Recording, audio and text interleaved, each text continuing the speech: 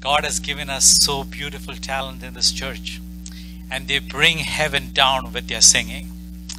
And this is for us to practice, because when we go to heaven, that's all we are going to do. We are going to worship the Lord. All that we can do is sing, holy, holy, holy, holy Lord God Almighty. That's all we are going to do in heaven. And this is our preparation for that day where we shall meet God and we shall sing. So this is a glimpse of heaven on earth as we worship the Lord in spirit and in truth. So I am very thankful to God for talented brothers and sisters that God has brought into this church. Today I would like to exhort from the Word of God.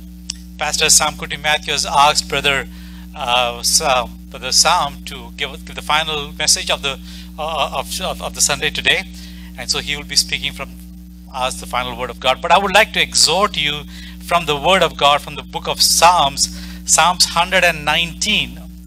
Psalms 119 verses, let's go to Psalms 119, verse 97 onwards, 97 to 105. I'll just read it out. Just follow me in your scriptures. The word says, "Oh, how I love your law! I meditate on it all day long. Your commands make me wiser than my enemies, for they are ever with me. I have more insight than all my teachers, for I meditate on your statutes. I have more understanding than the elders, for I obey your precepts. I have kept my feet from every evil path, so that I might obey your word. I have not departed from your law, for you yourself have taught me. How sweet are your words to my taste, sweeter than honey to my mouth. I gain wisdom from your precepts, therefore I hate every wrong path. Your word is a lamp to my feet and a light for my path." Heavenly Father, your word, your people, I am yours, O Lord. Speak to us through thy word. In Jesus' name, amen. Amen. Every scripture is God-breathed. Even though written by different people at different times, we call it God's word. Why? Because we believe that God inspired people to write down the scriptures, and they wrote it down. Even though written by 40 different people, it all comes together as one book because it is inspired word of God. And as 1 Timothy 3:16 says, God's word is useful for teaching, rebuking, correcting, and training. Why? Because the man of God, the women of God, shall be thoroughly, fully furnished, equipped to do God's will. It is God's will is a standard. Not a philosopher, not anybody out of this world can tell us how we should live a morally good life. It is God's word. We have to base our life on God's word, because one day we have to be in God's kingdom. And to be eligible to be in God's kingdom, your life in this earth has to change. It has to be in accordance to God's word. So over here, the last words, I'm going to touch on one verse. Your word is a lamp to my feet and a light to my path. We have heard this verse many times, and it is right in the middle of Psalms 119. Many people do not read Psalms 119 all the way because it might take all day. But it was written by a man named David. I believe it was written by David. And David always pours out his heart before God. And he says, your word is a lamp to my feet and a light to my path. Your word. Who is this word? The Bible says in John chapter 1, verse 1, in the beginning was the Word, and the Word was with God, and the Word was God. Your word. This word is no one than the second person of the Trinity, our Lord and Savior Jesus Christ. Your word is a lamp to my feet and a light to my path. 1 John chapter 1 verse 4 says, in him was life, and that life was the light of all mankind. The light shines in darkness, and the darkness has not overcome it. Light and darkness are two extremes. Darkness is, just put it simply, darkness is the absence of light. When God created the heavens and the earth, in Genesis 1 we read, darkness covered the earth. So God created the light. When the light came, darkness has no place. Darkness has to flee. Why? When light came, darkness have to run away, because darkness is contrary to the light. Where light is, there cannot be darkness. So darkness is the absence of light. You know, darkness in the Bible also represents many things. It talks about lack of knowledge. A person is dark in his mind, be a lack of knowledge, lack of wisdom and understanding. We heard about depravity of man in Romans. It is because of the darkened heart and darkened mind, God gave them up to a depraved mind. They do things that are not right. They do things that are shameful, but they take pride in their shame. Why? Because their minds are darkened. Darkness also exemplifies the wickedness of people. Wickedness that is done in darkness. Right? Darkness is loved by who? The thieves love darkness, because in the cover of darkness they can go steal. Right? Thieves. And also you see I'm a very enthusiastic, I like wildlife. I like wildlife, and especially I like to watch the lions. The lions go hunting in dark. They have more chances of becoming successful, because in the cover of darkness they have good night vision, and the cover of darkness they can hunt. And the prey sitting over there doesn't even see the animal coming. The lion's coming, and the lions attack the animal. Very easy to catch prey at night, but during the daytime it is very hard. So in the cover of darkness, many animals come. So one day when I was in Bombay, we entered a house. I entered a room basically in the middle of the night. We opened the door and turned on the lights, and we could hear a big rumbling sound. It was all cockroaches. Cockroaches infested that room during the night time. It's all cockroaches. Light came on, they're running for cover. And we could hear audibly this rumbling sound of all these creatures running for cover. I don't know whether you have experienced that. I've seen that. It has happened many times in my life. Why? During the daytime when the light is there, everything is clean and nice. You will never see a little insect or a cockroach over there. But in the middle of the night, they all come out. The creatures of darkness. They are creatures of darkness. They come out at night time. You know, the Bible also says the dark world is ruled by the devil. The kingdom of darkness, it says. Hell is also described as a dark place. These are verses in the Bible. You know, Exodus chapter 10 verse 21, we read, out of the 10 plagues that came upon Egypt, one of the plague was what? Darkness.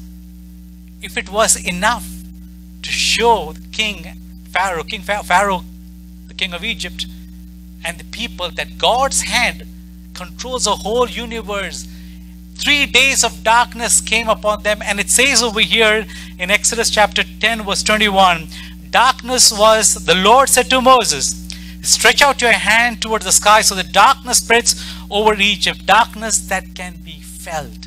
Can you feel darkness? But they could feel darkness. There was no light for 3 days. And that's a curse. See, darkness stands for the devil, for punishment, for evil.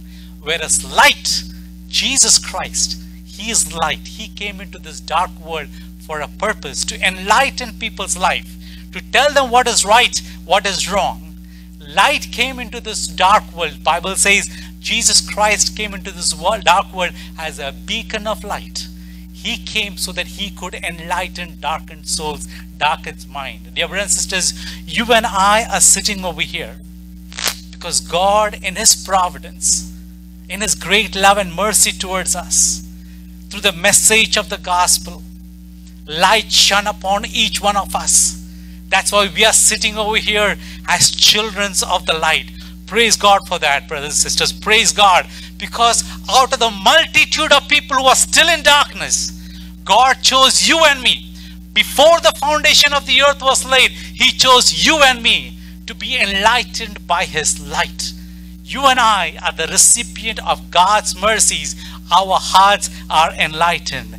Your word is a lamp to my feet and a light to my path. David says, your word, not the sun, not the philosophers of the world, not the intelligent people of this world, but it is your pure word. God himself gave us his son, and this son who created the ends of the earth by the power of his word came and dwelt with man to show man how you should live in this world. Even though he did not commit any sin, he became sin for us so that you and I may become the righteousness of God through Jesus Christ. Hallelujah. John chapter 3 verse 21 says, "But whoever lives by the truth comes into the light." You and I have to live by the truth. And what is truth? Jesus Christ is truth. He said, "I am the way, the truth, and the life." You and I are called Christians because we are the followers of Christ. First in Antioch, people saw a peculiar people. They did not call themselves Christian. It was the Gentiles, it was the people who were outside Christ, saw a group of people who are living holy lives, righteous life, living a peculiar life, not mingling with this world, living a separated life. And by their life and by their worship and by their deeds, people outside called these people Christians. In Antioch, people who followed the way. Who is this way? It is the Lord Jesus Christ. Whoever followed this way, they were called Christians. So you and I are believers in the Lord Jesus Christ. We follow the way, the Lord Jesus Christ, who came into this world, the Word who created everything, took upon himself flesh and was born in this world so that he can show us how we should live a life in this world. Dear brothers and sisters, your word, if God's word doesn't reside in us, how do we know how we should live in this world? In Psalms 119, at the very beginning of it, a question is asked to a young man. How can a young man live in purity?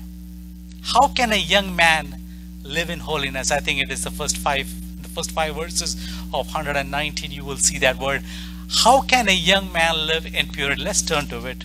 Since we are in 119 Psalms, it says, where is it? Oh, it's verse 9. How can a young man keep his way pure? And the answer is by living according to your word. How can a young man, how can a young woman, how can an older person live in purity? Our standard is God's word. See, we live in a culture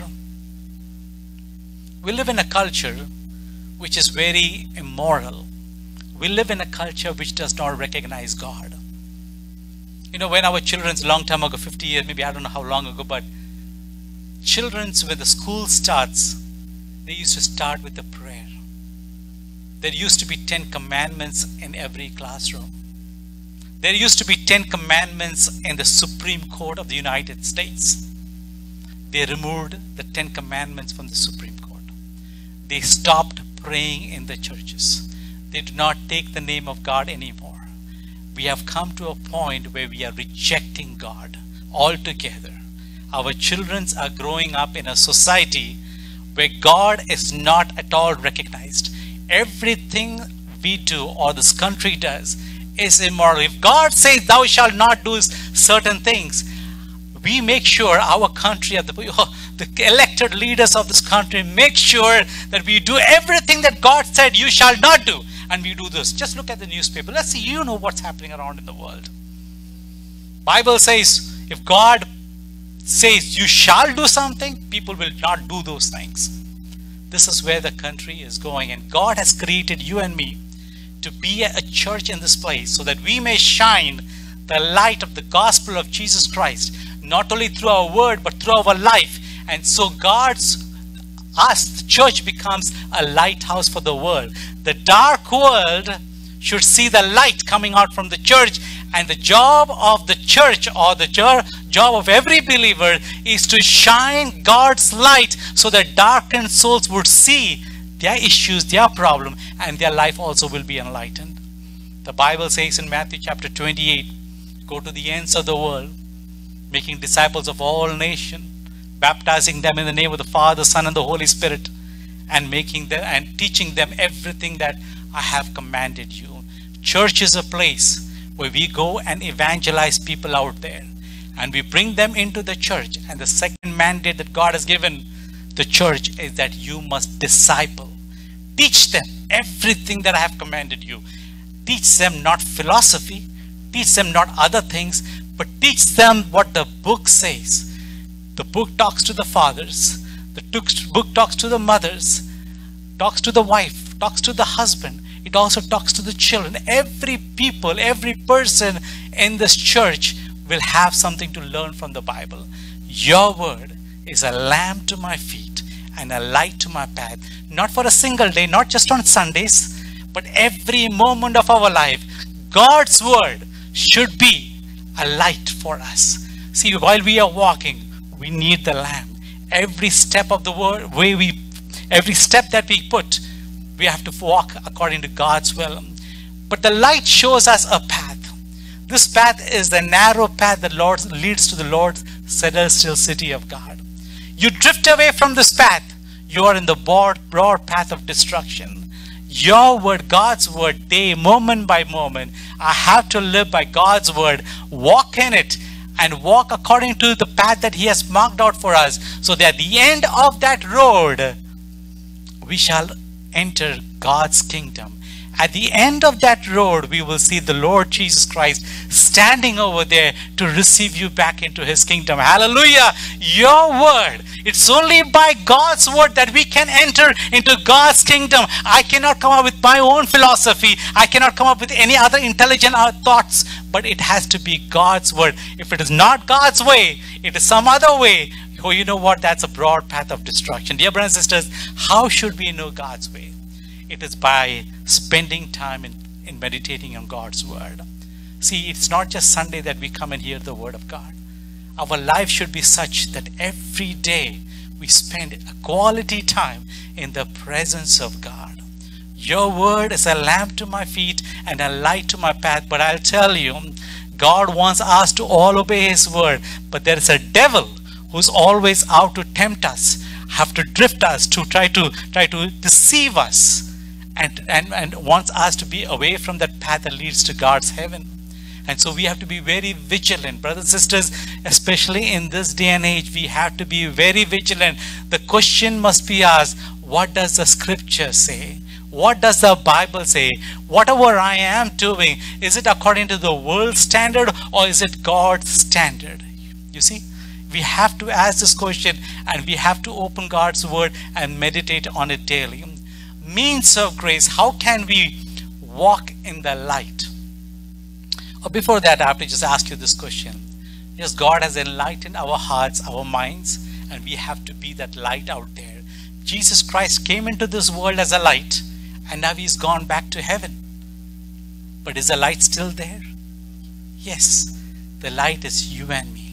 He has given you and me the light, and it's our job to go and proclaim God's word outside. It also depends, if God has given us His light, how bright is our light? You know, one day a cop knocked at our door in Kerala in the middle of the night, and the cop wanted a flashlight. And we had a flashlight, but the battery was so low that even if you turn that flashlight, the light doesn't come because it's so dim, you can't even see anything. You see, is our life like that? We say we have the light, but how bright is our light? Do we shine to make a difference? Or is it like that flashlight which it turned on but had no difference?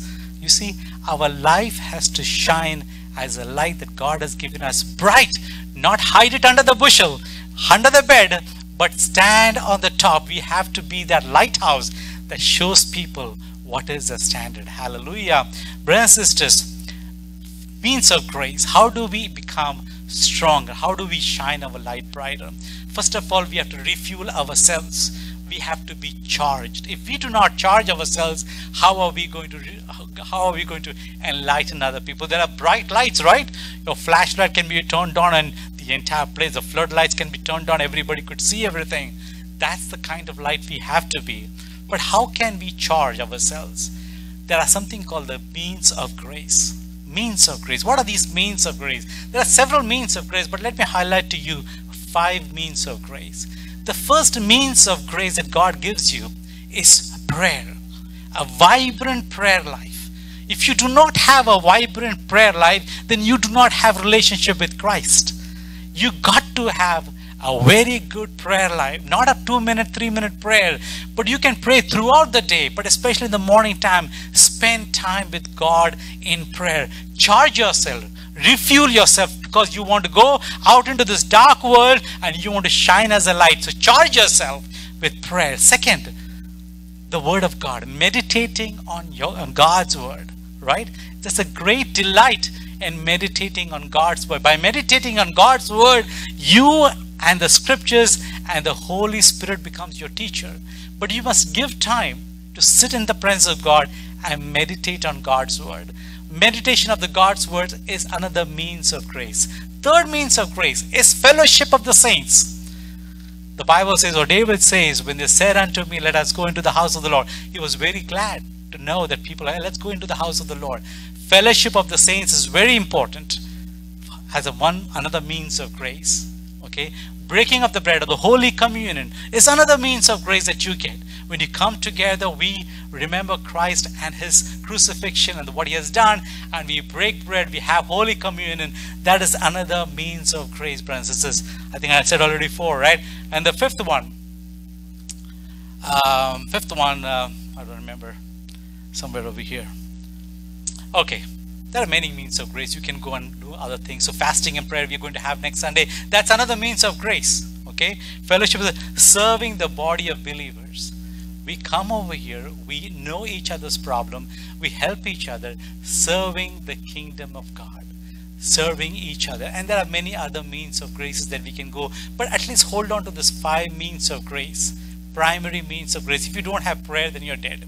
If you don't meditate on God's words, you become an easy prey for the devil, because you do not know which is right, which is wrong, because God's word is a moral compass that we must have, not what the philosophers or the things or the culture tells us. We need to have God's word. And so God's word, hallelujah. Dear brothers and sisters, you and I are called out to be the light. Your word is a lamp to my feet and a light to my path. Every day, meditate on God's word. This is God's revealed will for us. It speaks to every kind of people. If we ignore it, you can't tell that I did not know when you go to heaven, right? We must know what is right, what is wrong. And I'm telling you, the devil is very active, not outside, but inside the church. He's active inside the church. Christ is that embodiment of love. Christ is love. One of the characteristics of the nature of God, or the attributes of God is love. And because God is love, he gave his only begotten. The Bible says, for God so loved the world that he gave his only begotten Son, so that you and I may believe in him and should not perish but have everlasting life. And this Christ is the embodiment of love. When Christ enters us, we become Christ-like. We are not Christ, we become Christ-like. His love is within us, and that's why there should be great love between brothers and sisters.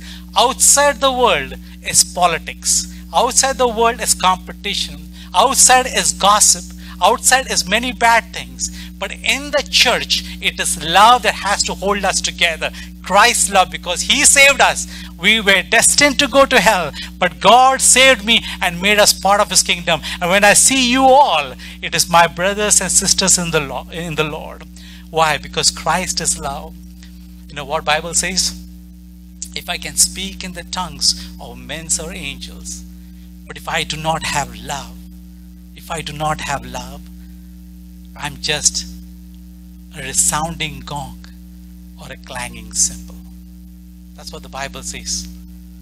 If I have gift of prophecy and I can fathom all mysteries, and if I have faith that can move mountains, but if I do not have love, the Bible says I am nothing.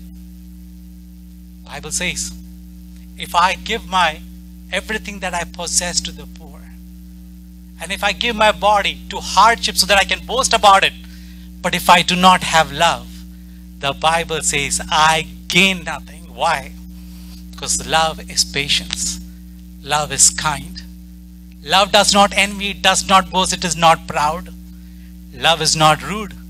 It does not keep a record of wrong.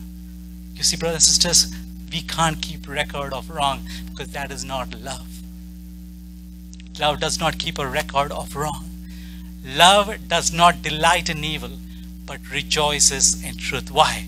Because love never fails. Love never fails because Christ never fails us. Praise be to God, brothers and sisters. We are to walk according to the Word of God. May the Word of God richly dwell in us. When Jesus Christ was tempted, he did not go looking at the Word. Where is the Word? He wrote the Word. But the Word was in his heart. And he rebuked devil with the Word. You and I must be richly, must have the Word of God richly within us. I've hidden your words in my heart so that I may not sin against you. Brothers and sisters, God's Word, the infallible Word of God, it is sufficient. The Bible says it is authoritative Word of God and it is sufficient for us. May God bless you, brothers and sisters, that this Word may dwell richly in us. Can we say, like the psalmist says, your Word is a lamp to my feet and a light to my path. Heavenly Father, we thank you for your Word, O Lord. Your Word encourages us. Your Word stands forever because you are eternal. Your Word is eternal because you are eternal, O Lord. Help us to trust in your Word all the days of our life. Thank you, Lord, for this Word. In Jesus' name we pray. Amen. Hallelujah.